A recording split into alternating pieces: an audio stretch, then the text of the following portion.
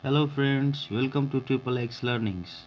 Today we have to solve the value for x here so that we can satisfy this equation. We are knowing that 1 is equal to, what is the identity to replace this one so that that identity should match with this sine power 5x plus cos power 7x. So what is that?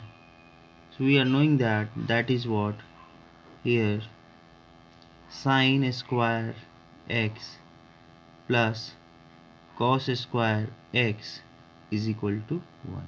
So I'm just going to put this quantity, put this identity over here. So here sine power x plus cos power 7x, and I'm putting this one sine square x plus cos square x. Now here LHS side we are putting all the similar quantities, and on the RHS side we are going to put all the same quantities. So here sine power 5x, and this will come here, and here sine square x. Same thing here cos square x, and I am putting cos power 7x. So here I can take common sine square, and it will be sine cube x minus 1, and here it will be, I'm taking this one cos square x, so it is 1 minus cos power 5x. We are knowing that sine x, the value of sine x is always less than 1, or it is what could be equal to 1, so it is always less than 1 whatever the value for sine x, or it could be equal to 1. So I can go through here by putting cube on both sides. It is what sine cube x, and that is also less than equal to 1. So it will be sine cube x minus 1 is less than equal to 0. Will be less than equal to 0. So we can say that this quantity is negative. This quantity is negative, and it is what? Positive. So this is positive. So negative and positive multiply together, and it will give you negative. In the same way, we can have this one. We are knowing that the cos x value is also less than equal to 1. So if I want to get this one, so I am putting power 5, so it is also less than equal to 1. So I can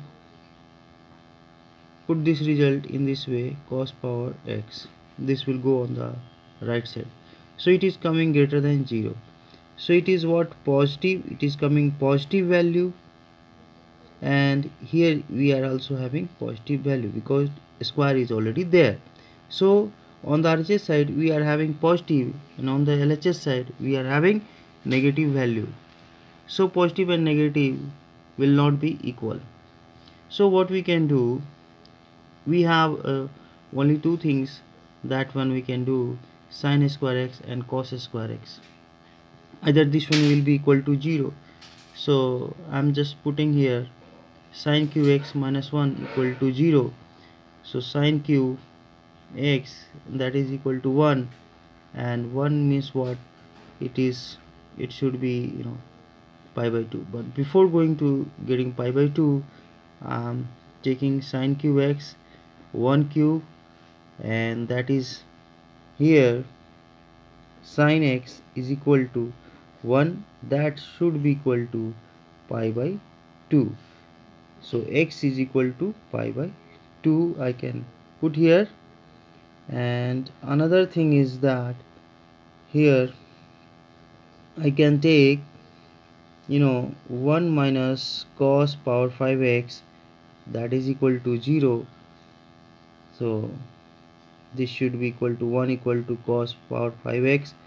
So cos power 5x is equal to 1, and that could be equal to cos pi by cos 0. So it will be equal.